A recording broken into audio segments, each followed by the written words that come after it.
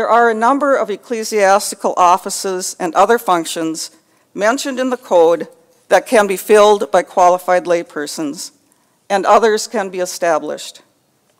Many of these exist on the diocesan level, which brings laypersons into participation in the administration of the diocese. One such office that is open to laypersons is Chancellor of the diocese. The Chancellor, as described in the code, is a notary and the official record keeper and archivist of the diocese.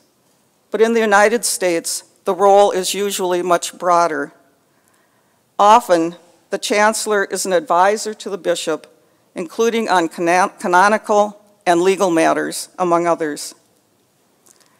Another office that can be held by layperson is that of diocesan finance officer. At the level of the Holy See, in the dicastery for laity, family, and life, a woman is now undersecretary for the section of the laity, and another woman is undersecretary for the section for life. According to the statutes of the dicastery, the secretary may also be a layperson.